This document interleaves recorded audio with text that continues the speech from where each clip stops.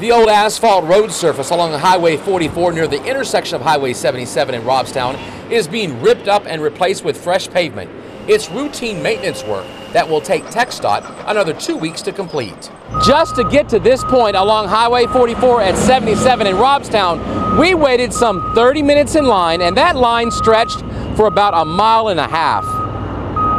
When we were that way, the line was way back there. A stretch of roadway that was rough and in need of repair.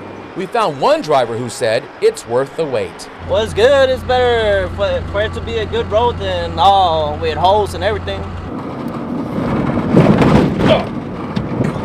It's a bumpy, pothole-filled drive down County Road 69, which runs off of Highway 44 in Robstown all the way to County Road 36. They need to redo the whole thing. Rip it off and then start paving it, repaving the whole thing. So they usually just come over here and maybe once every 2 months, 3 months maybe. They'll just pat it down, they'll just cover it up, and then it's back at it like within a week. Now, most people would think that this road would be maintained by the county, but this mile stretch of 69 was actually annexed by the city a few years back. We called the city about what, if anything, it was going to do about the condition of the roadway. Good news for drivers.